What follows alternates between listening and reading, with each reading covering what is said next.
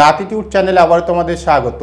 আজকে আমরা JEXPO 2023 এর জন্য ম্যাথের ত্রিকোণমিতি এই চ্যাপ্টারের একদম প্রথম থেকে আজকে আমরা শুরু করব। একদম প্রথমে আমরা তোমাদের সূত্রগুলোকে তোমাদের মাথায় ঢোকাবো।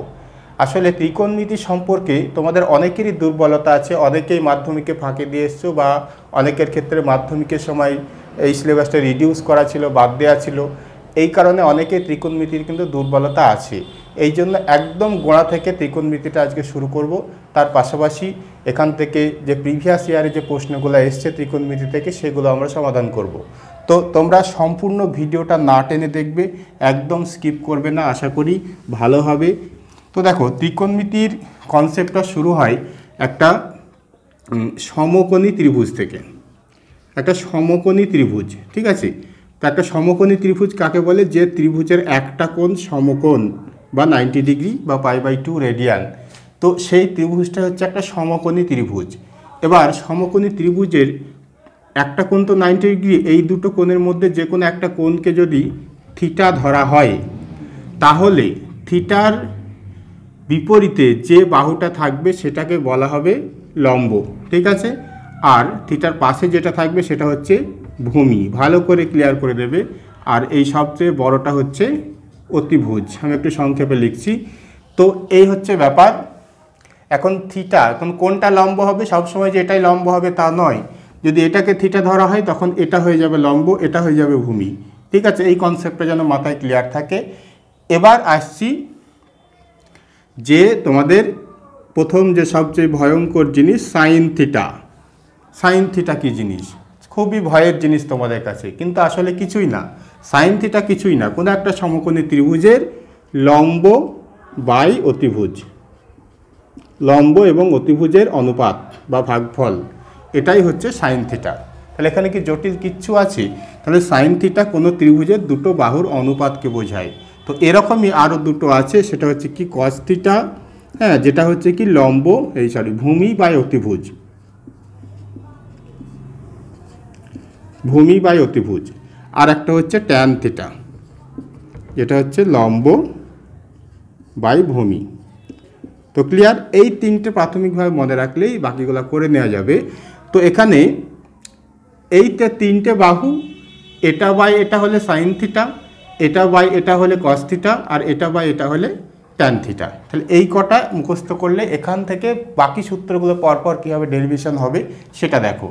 এবার আমরা একটু সুবিধার্থে আমরা একটু এক্স ওয়াই জেড ধরে নিচ্ছি।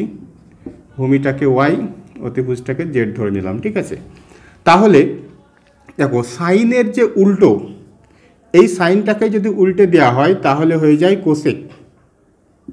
সাইনটাকে উল্টো বলতে অতিভুজটা উপরে যাবে, লম্ব নিচে আসবে, অর্থাৎ উপরে দিলাম অতিভুজ, জেড দিয়ে প্রকাশ করছি, আর এটা হচ্ছে এক্স, ঠিক আছে? তোমরা লেখার সময় এরকম লিখতে পারো, অতিভুজ বাই লম্ব।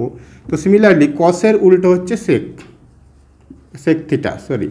তো এখানে কসের উল্টো হচ্ছে সেক থিটা, অর্থাৎ এটাকে অতিভুজ বাই ভূমি, অর্থাৎ জেড বাই ওয়াই এরকম বলতে পারো। একইভাবে ট্যানের উল্টো হচ্ছে কট। তো এই ছটা হচ্ছে কোণানুপাত, এই ছটাকে কোণানুপাত বলা হয় ত্রিকোণমিতিতে। এবার এই কনসেপ্ট কটা ক্লিয়ার থাকতে হবে। তারপর এবার দেখো, ভেরি সিম্পল, এখানে লম্ব মানে হচ্ছে এক্স, অতিভুজ হচ্ছে জেড। তো এখানে দেখো সাইন, এক নম্বর যে সূত্রটা আমরা বলতে চাচ্ছি, সাইন থিটা আর ক্রস কোসেক থিটা যদি গুণ করা হয়, দেখো সাইন থিটা মানে হচ্ছে কি x by Z, R cosec theta মানে হচ্ছে তার উল্টোটা জেড বাই এক্স। তাহলে এটা কেটে যাবে সব, অর্থাৎ 1 থাকবে। অর্থাৎ ফাইনালি আমি যেটা বলতে চাচ্ছি এখানে, যে sine theta cross cosec theta equal to 1। Similarly cos theta এবং সেক থিটা,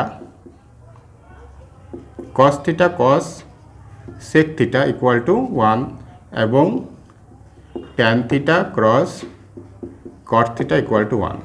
তো একদম বেসিক সূত্র, হ্যাঁ, কীভাবে আসছে সবই বুঝতে পারছো, ঠিক আছে? এবার আরও তিনটে সূত্র আছে যেগুলো খুবই প্রয়োগ হয়, হ্যাঁ, সেগুলো হচ্ছে যে sine square theta plus cos square theta equal to 1। তো এরও প্রমাণ করা যায় পিথাগোরাসের উপপাদ্য দিয়ে, এখান থেকে খুব সহজে প্রমাণ করা যায়। তো সেই প্রমাণ করতে গেলে অনেক সময় লেগে যাবে, এই জন্য আমি জাস্ট সূত্রগুলো একবার মনে করিয়ে দিচ্ছি। হ্যাঁ, দ্বিতীয়ত হচ্ছে কি sec square theta minus tan square theta equal to 1 এবং 3 নম্বর আছে cosec square theta minus cot square theta equal to 1। ঠিক আছে, তো এই তিনটে আর এই তিনটে, 3 আর এই 3, এই 6টা সূত্র খুবই ইম্পর্টেন্ট, একদম শুরুর সূত্র। ঠিক আছে, এরপরেও আরও সূত্র আছে, সেগুলো পরে ধীরে ধীরে আসবে। হ্যাঁ, তো আমরা একটু অঙ্ক করি। এই অঙ্কটা দেখো, এটা 2019-এ এসেছিলো, জেক্সপো 2019-এ এই অঙ্কটা এসেছিলো। তো এখানে এটা দুরকমভাবে করা যায়, আমি দুরকমভাবেই করব, যেটা ভালো লাগবে সেটা তোমরা অ্যাকসেপ্ট করবে। তো এখানে দেখো 5 ট্যান থিটা মানে হচ্ছে কি sine theta by cos theta. ঠিক আছে, তাহলে ইকুয়াল টু 4। এবার আমরা কি করতে পারি, এই যে 5 সাইন থিটা আছে এটা থাকলো, আর এই 4টা যদি নিচে নিয়ে নিই তাহলে এখানে কী হবে 4 কস থিটা। ঠিক আছে, তাহলে এদিকটা 1 হয়ে যাবে। এবার এখানে আমরা যোগভাগ প্রক্রিয়া করব। যোগভাগ প্রক্রিয়াটা আসলে কি, যদি a by B equal to ধরো c বাই ডি যদি হয়, তাহলে a minus B by A plus B equal to c minus D by C plus D, এরকম করে লেখা যায়। তো এই প্রসেসটা এখানে হবে, এখানে 1 আছে মানে তুমি ধরে নিতে পারো 1/1 আছে।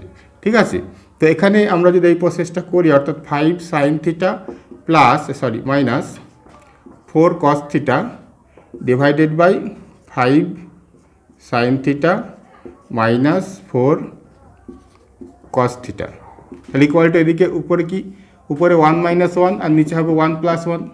ঠিক আছে, একই অপারেশন, এটা মাইনাস এটা বাই এটা প্লাস এটা, দুই দিকে একই অপারেশনটা হলো। এবার দেখো এই জিনিসটাই কিন্তু এখানে আমাদের জানতে চেয়েছে। ঠিক আছে, তাহলে এখান থেকে বুঝতে পারছো যে উপরে 1 মাইনাস 1 মানে 0 হয়ে যাচ্ছে, 0/2 মানে 0 আনসার। ঠিক আছে, এরকমভাবে করতে পারো, বা যদি যোগভাগে যদি না আসে তখন যে নিয়মে করতে হবে সেটা একটু বলে দিই, সেটাও তোমাদের কাজে লাগবে, কারণ সবসময় এরকম করে যোগভাগ করে নাও আসতে পারে। ধরো এখান থেকে ট্যান থিটা ইকুয়ালটা কী পাবে 4/5। এবার একটা ছোট্ট করে সমকোণী ত্রিভুজ এঁকে নেবে। ঠিক আছে, এটা যদি থিটা ধরা হয় তাহলে এটা হচ্ছে লম্ব। এখানে ট্যান থিটা মানে কি বলা হলো প্রথমেই, যে লম্ব বাই ভূমি, তার মানে লম্বটা নিশ্চয়ই 4 আর ভূমিটা হচ্ছে 5। তাহলে অতিভুজটা কী হবে, পিথাগোরাসের সূত্র অনুযায়ী এই লম্ব স্কোয়ার প্লাস ভূমি স্কোয়ার, রুট ওভার লম্ব স্কোয়ার প্লাস ভূমি স্কোয়ার, তো রুট ওভার 16 প্লাস 25 বা রুট ওভার 41। ঠিক আছে, তো এটা হয়ে গেল। তাহলে আমরা তিনটে জিনিস পেয়ে গেলাম, লম্ব, অতিভুজ এবং ভূমি। এখন এই জিনিসটা যে জানতে চেয়েছে 5 সাইন থিটা, তাহলে 5 সাইন থিটা মানে কি বলা হলো, লম্ব বাই অতিভুজ, তাহলে 4/√41 minus 4 cos theta, cos theta মানে কি ভূমি বাই অতিভুজ, অর্থাৎ 5/√41। ও নিচে, আচ্ছা নিচে কি আসছে দেখে এখন লাভ নেই, তার কারণ হচ্ছে দেখো এটা আর এটা সেম জিনিস, তার কারণ কি 4 5 গুণ করলে 20, তাহলে 20/√41 মাইনাস এখানেও আসবে 20/√41। ঠিক আছে, তো এই উপরে যখন নিচে কি আছে দেখে লাভ নেই, উপরে যদি কেটে যায় তাহলে উপরে তো 0 আসছে, তো তার মানে এটা 0 হয়ে যাবে আনসার। তো এরকম করেও কিন্তু এই ধরনের অঙ্ক করা যায়। তো যদি ওরকম করে না যায়, যোগভাগ করে না হয়, তখন এভাবে করতে হবে। এই জন্য দুটোই পদ্ধতি আমি কিন্তু এখানে বলে দিলাম। তো নেক্সট প্রশ্ন দেখো, এটা জেক্সপো 2017-তে এসেছিল এই অঙ্কটা, যে cos 45 cos 60 minus sine 45 sign 60। তো খুবই সহজ অঙ্ক, তবে অঙ্কটা সহজ হবে যখন তোমার সূত্রে এই মানগুলো মনে থাকবে, এগুলো কিন্তু মুখস্থ রাখতে হবে। মাধ্যমিকের বইয়ে দেখবে একটা ছক ছিল, cos 45 cos 30 cos 60 সাইন 45 সব কিছুর মান দেওয়া ছিল। আমি যদি সম্ভব হয় এটা স্ক্রিনশটে দিয়ে দেবো। তো এখন cos 45-এর মান হচ্ছে 1/√2 আর cos 60-এর মান হচ্ছে 1/2। ঠিক আছে, এদিকে সাইন 45-এর মানও কিন্তু 1/√2 আর সাইন 60-এর মান হচ্ছে √3/2। তাহলে এখান থেকে ক্যালকুলেশন করলে আমরা অ্যান্সার পেয়ে যাব। তো এটা আসলে আসছে 1/2√2 মাইনাস √3/2√2। ঠিক আছে, দুটোই দেখো 2√2 আসছে, তো এটা যদি লসাগু হয় তো 1 মাইনাস √3। তো এই 1 মাইনাস √3/2√2 এটাই হয়ে গেল এটার আনসার। তো এটাই অপশানে ছিল। তো এরকম করে এই অঙ্কগুলো করতে গেলে তোমাকে পুরো ছকটা কিন্তু মুখস্থ করতে হবে। তো অ্যাকচুয়ালি ছক সেরকমভাবে মুখস্থ হয় না, তোমাকে অঙ্ক প্র্যাকটিসের মাধ্যমেই মুখস্থ হবে। তো এই ধরনের অঙ্ক তোমরা যার কাছে যে বই আছে সেখান থেকে নিয়ে এই দুই ধরনের অঙ্ক তোমরা প্র্যাকটিস করবে। আমরা পরবর্তীতে আরও যে অন্যান্য সূত্রের উপর অন্যান্য যে অঙ্কগুলো আছে সেগুলোও নিয়ে আসব।